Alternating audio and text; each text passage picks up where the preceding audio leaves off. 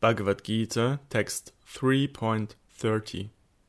Offering all of one's actions unto me in knowledge of the indwelling supersoul, free from desire, selfishness, and grief, fight.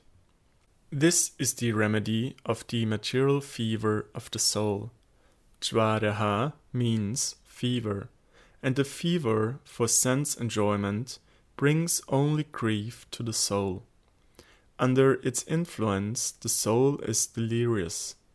In addition to selfless action, Krischna adds dedication to God to the remedial measures required to treat this fever.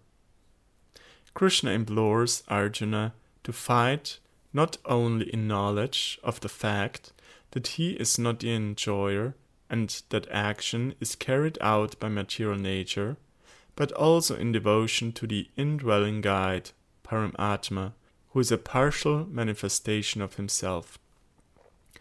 Bhakti Rakshak Sridhar Deva Goswami closes Adhyatma Chitasa as, with the understanding, all my actions are under the control of the indwelling Lord. However, Krischna is not telling Arjuna to act out of love for him, and thus at this point he implores him to engage in Nishkama Karma Yoga, more so than Bhakti. Arjuna should fight, because he is a warrior.